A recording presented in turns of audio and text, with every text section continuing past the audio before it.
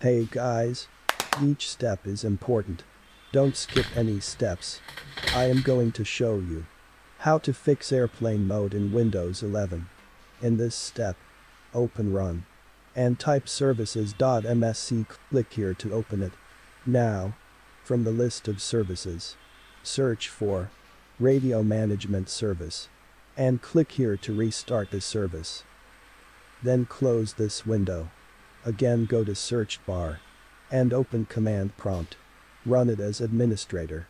These commands are very important to fix this problem. To avoid mistakes, you will get all commands in description below. Copy it from here and simply right-click on blank area to paste it. For each commands, hit enter to execute them. Once done, close this and let's move to last step. Open settings.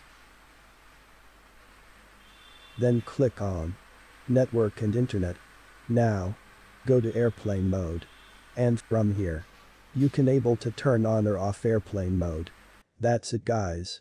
Your problem is solved. You are good to go.